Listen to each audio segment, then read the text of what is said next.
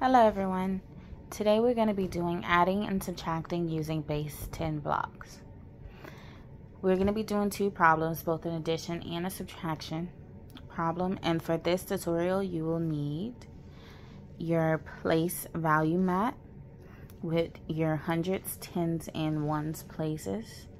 You will also need your base 10 set, which includes your ones, your 1 units, your 100 units, and your 10 units. Now to do this problem, you need to start with problem 1, which is 237 plus 468. You need to place the units in the proper place. So in our ones, we're going to go ahead and place 7 units. So I have 2 here, 4, 6, and 7. In our tens unit, we know that in our tens place, you notice that there is 3. So that means that they have 3 tens. So we're going to go ahead and place 3 of our 10 units in that place. Next, you notice that we have 200s. So we have our 200 units. We're going to go ahead and place in our hundreds section.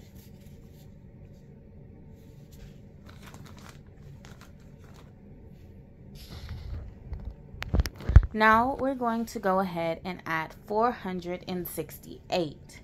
So we need to add 8 units in our ones. So it's 2,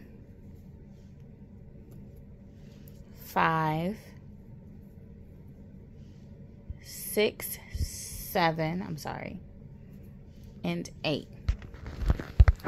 Next we need to add 6 tens in that place. So off camera, I did go ahead and add all the rest of the places. So we added our 6 to our tens, and we also added 4 to our hundreds. We only had 2 more we only had 3 more of the 100 blocks. So I went ahead and added 10 of the tens blocks, because 10 tens equals 100. So you can go ahead and count all of this and then get your answer, but we're going to regroup. So we have 7 and 8. We have 1, 2, 3, 4, and 5, 6 and 7, 8, 9, 10, 11, 12, 13, 14, 15 blocks in our ones. Being that we use base 10, we're going to go ahead, and we do know that 10 ones equals 110. We're going to go ahead and group 10. 1, 2, 3, 4, 5, 6, 7, 8, 9, and 10. So we're going to take that 10 off, and we're going to go ahead and add that 10 that we just took off into our tens place. Now, we do have 1, 2, 3, 4, 5, 6, 7, 8, 9, and 10 tens. So 10 tens equals 100. Am I correct? Right. So we're going to take our 10 tens and go ahead and shift over to our 100. So we know that we have 2 sets of 10 here. So this is 100.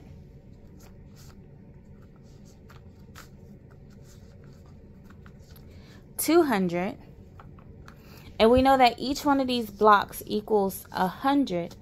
So we have 1, 2, 3, 4, 5 blocks.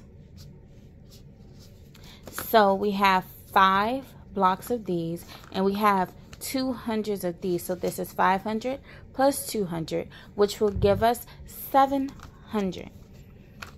So our answer is 705 because of the 5 ones. And we have no 10s here because those 10s went to the hundreds. Now we're going to subtract using our blocks. We know that it's already set up for our top number, which is 425. And we want to subtract 287 from that number. In order for us to do that, we're going to have to use our blocks to go ahead and subtract. So we need to subtract 7 from the ones place. In order for us to subtract 7 from the 5, we know that we have to borrow. So we're going to borrow a 10 from the 10s.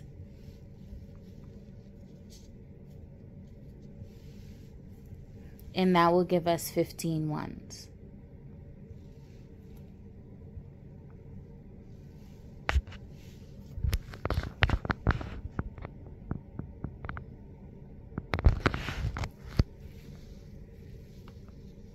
So I'm going to go ahead and take my 10 ones and put here. 2, 3, 4, 5, 6, 7, 8, 9, and 10. And now we can go ahead and subtract our 7. So 1, 2, 3, 4, 5, 6, and 7. That leaves us with 1, 2, 3, 4, 5, 6, 7, and 8 ones. Next, we need to subtract our 8 from our 2. Because we borrowed a 10,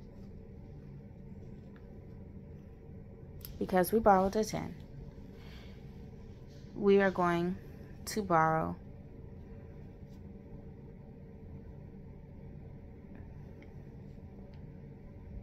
from our hundreds because we cannot subtract 8 from 1.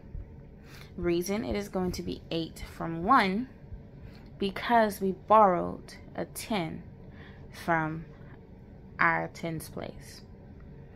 So that 1 needs to be made a 10, so we need to add a 10.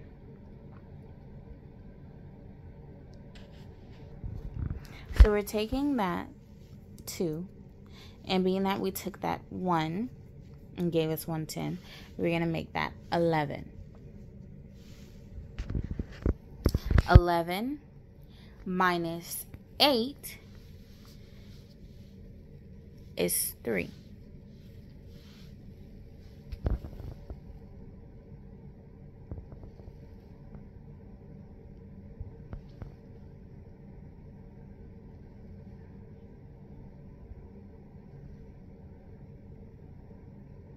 We do know that we cannot use the ones unit.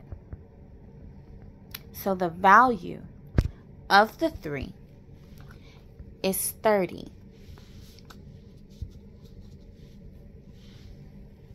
That is the value of the 3.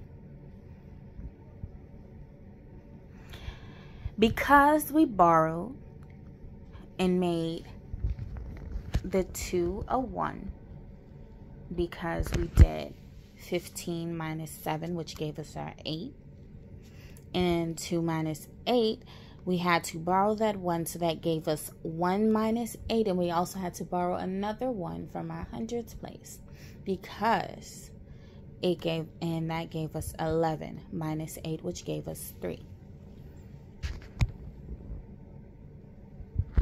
Now that we borrowed that 100, that left us with 300.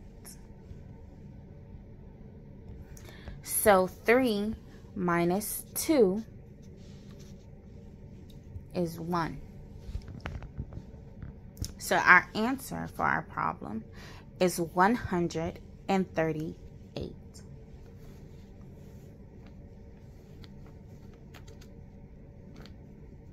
138.